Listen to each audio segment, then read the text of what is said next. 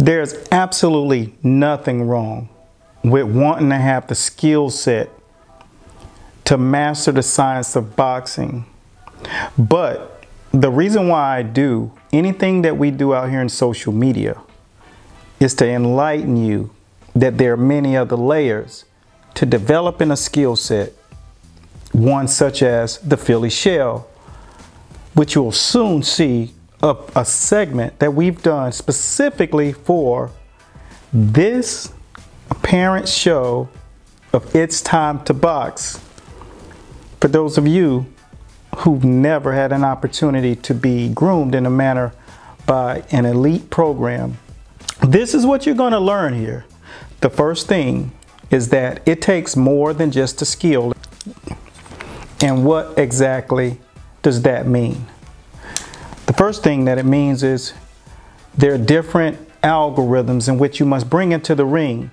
And so you're going to learn some of the key tactics and methods that we use when it comes to building an athlete line by line, layer by layer. And no, this is not something you can pick up on the fly, and you definitely can't pick it up and master it on YouTube. So if that's what your premise is, forget about it. The stuff that you're learning from YouTube, guys had to actually get to that level. And the other things that are done correctly that you're seeing have other things tied to it to build and groom that muscle memory so that they can even get to a point where they're worthy of even showing or displaying. Now, don't get it twisted. Sometimes you can see people who are athletic and they can hide their deficiencies. That's without saying. But the fact of the matter is this. When you're teaching someone a skill set like the Philly shell, shoulders, elbows, arm, hips, knees, all of these things come into play, hand, you must understand that there's a certain dexterity that has to be built up. And then there's a certain mentality that you have to actually develop. And that just can't be done in the living room of your home. There are drills. So what we're going to do is give you a little peep inside of what does truly go into building an athlete's skill set and then his mental prowess to execute it inside of the ring. There's so many amazing things that you'll take away, but this is more like a kindergarten version of what it looks like when you're standing around practicing in the mirror, all of the things that you're missing out on. So my advice to you is to make sure before you begin doing anything, make sure it's up to you what type of program you develop and get into. That's fine. Just make sure they cover all the bases and check all the boxes. That's our mission, is to make sure that the coaches that are coming out in this generation are being groomed to teach the proper methods, and that's what we're doing in the School of Boxing. So without any further ado, it's time to box.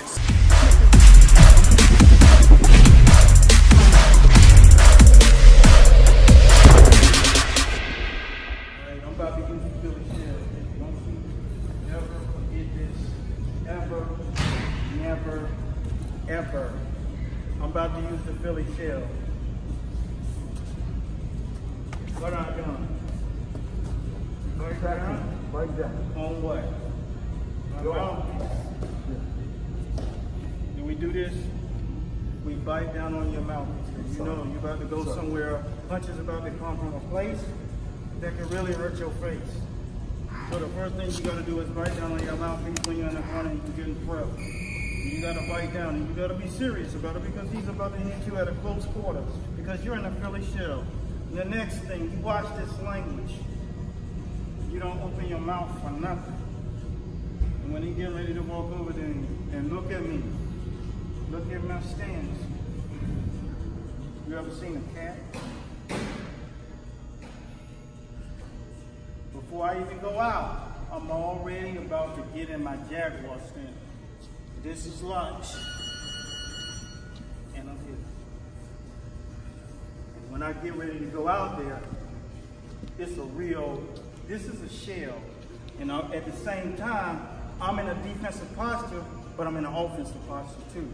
And he can tell the difference between this posture and this. Okay? And that language was nowhere. Okay? And from that point, as soon as you get in range, I'm gonna pop and get ready for him again. You know, not only is gonna pop that, I'm gonna come here and then I'm gonna keep my exercise. Like when he ain't even ready to throw the right hand in the left hook, I'm getting my reps. So when he do throw it, I'm gonna be ready to counter him. I'm gonna be pop, pop, pop, pop, pop, and I'm gonna hit him. So while he's not throwing, he gotta get warm. He gotta figure out my defense. He gotta figure out my timing. While he's doing it, I'm getting the reps in. So I'm going, it's an exercise. And look at my sense of urgency. Round one, like, and I'm gonna just tell y'all, what y'all just did is what's wrong with the game. You was in there like you waiting for your social security check. Walking around, like, man, you don't learn from one thing and you don't carry it to the same wrong thing until the next time you get a chance to do something. You cannot win in this. You find guys who come out like this opportunity, they're thinking about that being 100 air, which is where you are with this shit, 1,000 air or 1,000,000 air. Okay? That's how you coming out. Yeah, $400 or $500. I don't care. 6,000 or 7,000. I'll do this. I care. I'm money man. I care. I want it. All right? That's the difference. You know what I'm saying? Like, this is not playing. Like, I'm in front of millions of people every week, right? And if I show them that language, I always give them the level 1, tier 1. And then I show them what I look like in fight mode. They see that shoulder, they know danger. You get what I'm saying? You might not run from a cat. You're gonna run from a lion. Okay?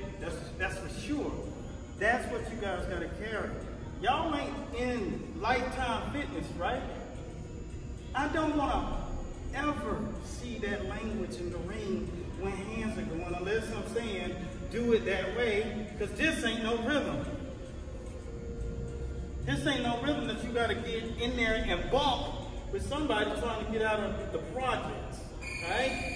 Or change their life. Because for me, I'm looking at, I'm gonna eat this dude. He ain't gonna be able to get outside of round 1. That's how I'm going in there. And look at how people like Floyd started to fight. Pop! Round 1. Punch you in the face way harder than you thought you was gonna get hit. I'm not playing. You playing. Get it? So, when you get in here, you do it like, I'm guessing doing it. Just, you don't want. You ready to fight. You get what I'm saying? Don't forget yourself. You know what I'm saying? Because, how you gonna beat a 27-year-old me? Get it? Your objective is to see your guy, your instructor, and he's giving you the level to play at. You're out of there. I just did it. I'm showing you how to operate there. So I split that algorithm right there without me saying it. I ain't no person who's gonna be screaming and crying. You know what I'm saying? I'm not doing that shit. So when you gotta get in there and if somebody else is inside of you, and he might say you the whole time for the hardest punch you ever been hit with, and disguising it, you playing along with it, with that body language. I don't like that. So take it serious.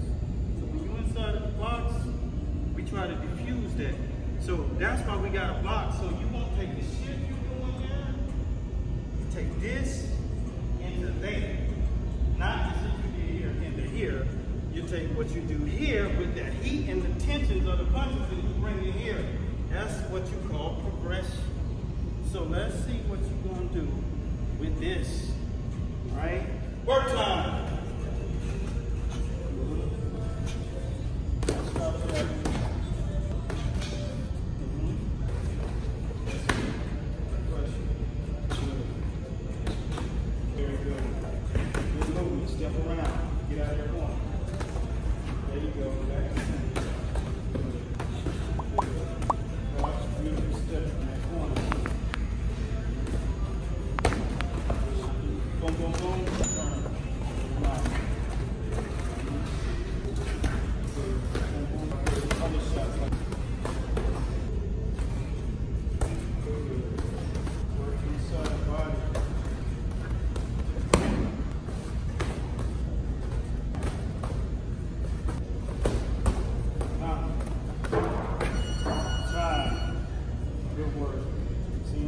that box, that's it.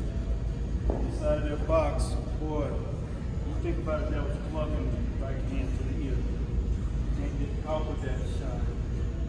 But decent other spots. You don't care about the body enough, though. Every time you hear it, you there. Every time. You hear it, you go here, try the other side. Soon you're gonna make the adjustment, all right? So first half, decent. Still got going right here too much. And what that says is you ain't got this up. You ain't really got it. You ain't really tucked it. You ain't really rolled. You ain't serious enough. When you go up under that armpit and you come up, that's shot. And if you get caught with that once, that means don't even go there. Go ahead and don't ride low. When you turn the back, we do that all the time, right? I do enough videos, so that's there. So that's why when you're teaching them guys, you make sure that they don't set themselves. Because 4 of those. If he's 30 pounds heavier and he's with that, that's a whole different, you know what I'm saying? Yeah, that's the most vulnerable side. Always wait for boom. Yeah. Even from a light shot and stuff, he's crunching down. So when you do that crouch, yeah. That's something like that. You really see it. You come. That's what I want to see you doing from now on when that Philly shell. So good work with that. Let's get ready to execute. That was good. So what we did get done was our objective was to make sure that when you did what you did with the execution of your stuff, your footwork, that you were able to see it, execute it, and demonstrate it. The 4 key points, you're able to make a pivot, you're able to make a drop and roll, you're able to do a weave, and off of the pivot, you're able to do that as well. Those are the key essentials to becoming a master footwork instructor. So with that being said, you have passed that test, and it's been long overdue, but now you understand being a part of a practical teaching is so much more important than just seeing it. Now you're able to feel it, now you're able to transition. I'm sure when you land back in Hong Kong, you'll be able to take something there that was not there now. Now you're able to really show them the essence of a master whenever you're instructing. So this will be a good reminder to everything that you've done while you was here. Presenting you with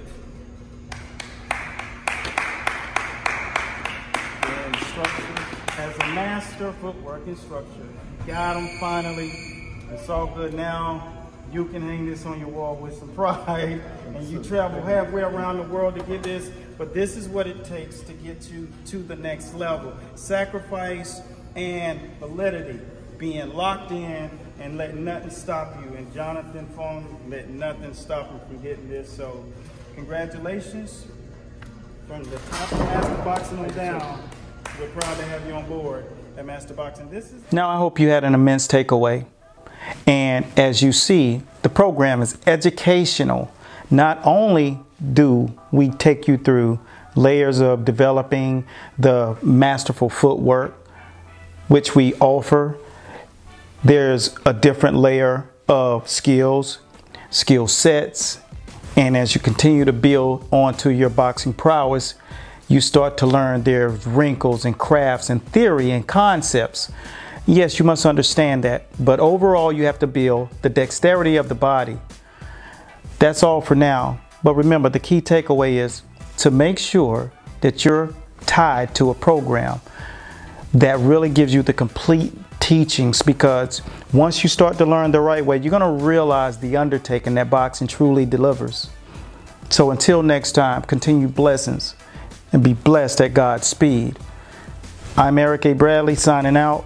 Until next time, that it's time to box, great practice, and surround yourself with like-minded people. So long. And congratulations to those of you who've jumped into the school of boxing, because I know now that the sport of boxing will be in a much better place. That's our narrative. Peace, and be sure to follow Master Boxing across the board. Needless to say, peace.